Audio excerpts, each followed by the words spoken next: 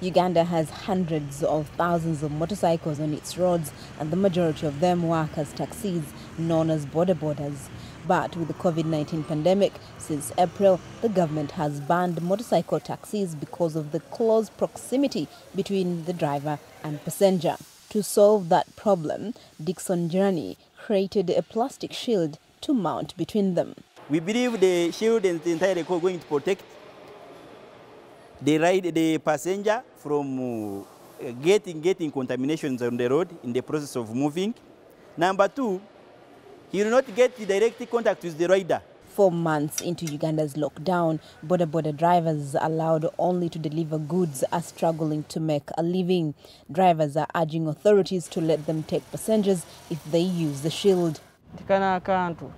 This shield, we all as boda-boda riders should use it because I see there's a distance. If I'm seated here and the passenger is at the back, I don't see how we're going to get infected by COVID-19. Uganda's Ministry of Works and Transport says they are investigating the effectiveness of the shield.